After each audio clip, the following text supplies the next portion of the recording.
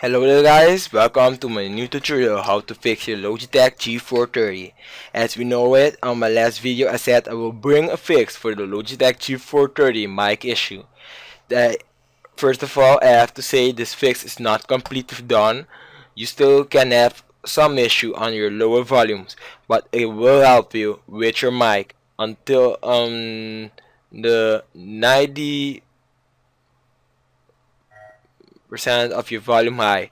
So I will try to show you how to fix it. It's gonna be really easy. Just follow my step and you'll be done just in a second. First of all, we have to go to control panel. When we are in control panel, we're gonna have to go in hardware and sound.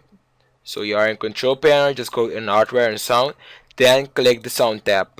Or if you have it not in category view, you can go right here. If you have it right there, you can go right here on sound.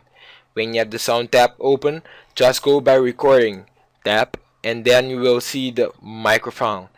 When you see the microphone, just click properties, and in properties we're gonna go to advanced tab, sorry. And in advanced tab you're gonna see default format. Select the simple rate and bit depth to be used when running in shared mode.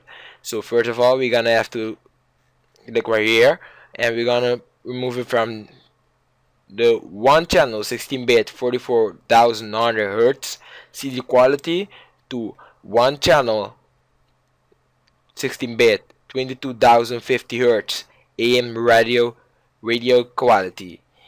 Just click it and then click apply and OK.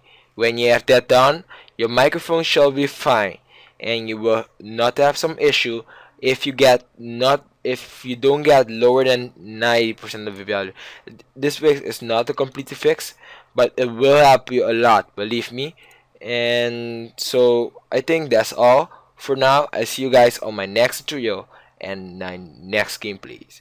Please subscribe if you like my video. If you have any question, just put your question below and I will answer it. Thank you for your time and bye bye.